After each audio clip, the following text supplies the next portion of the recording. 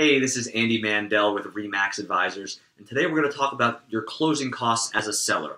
What can you expect to pay when you sell your property?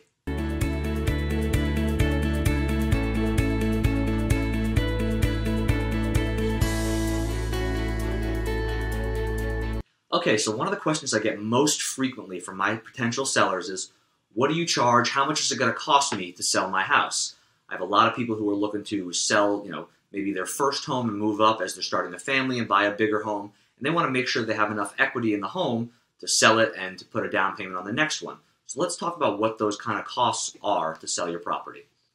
So the first cost associated with selling your property is obviously paying off your current mortgage. If you have a mortgage on the property, that's the first thing that has to get paid so you can pass it on free and clear.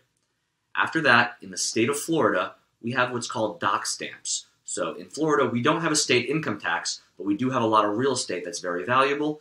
There's no such thing as a free lunch, unfortunately. The state's got to get you somehow, so they tax real estate. This is always paid by the seller, and it's 70 cents for every $100 of value of the property. So for example, if you were selling a $400,000 house, that is a $2,800 tax that goes to the state of Florida. Unfortunately, nothing we can do about that fee. The next is a tax and lien search and a title search. So these are negotiable per the contract, but typically here in Broward County, it is a seller's expense. It's important to work with a realtor who knows what the contract says. If you have a lot of interest and offers on the property, this is negotiable, so make sure you're checking the right boxes, but typically this is a seller's expense. A tax and lien search will run you about $250 to prove that there's no back taxes owed on the property, and there's no liens or encumbrances, and that you're able to really sell this. And a title search just shows that you are the true and rightful owner. No one else has any claims on the property or anything like that, and that you have the ability to actually sell that property. The next thing that you may have to pay is what's called an estoppel fee, but you only pay that if you live in a homeowners association. The state of Florida recently passed a law that limits what the associations can charge for an estoppel letter to $250. So what that letter says is that, hey, the seller is up to date on all their fees. They don't owe any back HOA fees. There's no liens from the association or anything like that. And you need that in order to be able to sell your property. That is a seller's expense, and that would run you about $250, give or take, depending on the association. The next thing you're going to pay as a seller are commissions. And this is obviously negotiable between you as the seller and whoever you hire as your listing agent. But remember, it's not always about the lowest fee. It should be about the best value. What is that realtor going to do for you to earn their commission? So if you want to know what we do, give us a call. We'd be happy to interview for the job and show you what we do.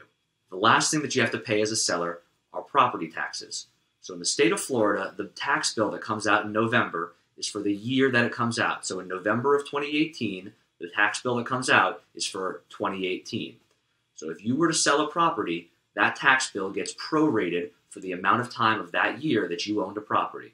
So let's say, for example, that same $400,000 house, you sold it in 2018 at the end of June. We'll call it June 30th.